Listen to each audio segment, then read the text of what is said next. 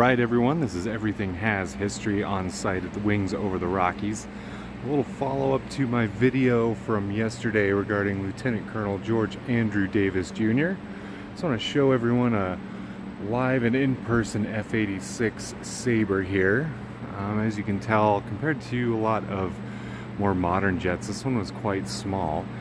You can see the swept wings there, the 4 cannons, 2 on the left and then 2 on the right.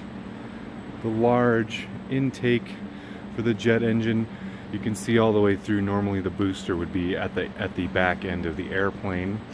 This plane actually had some cool early radar detection systems. Here's some more cannons there. And this one has been painted to represent U.S. Air Force and the 98th Flight Squadron. You can see the orange logo up there. But yeah, there's the F86 Sabre here at Wings over the Rockies. So this plane could go about 700 miles per hour. It was not supersonic as most fighter jets are nowadays.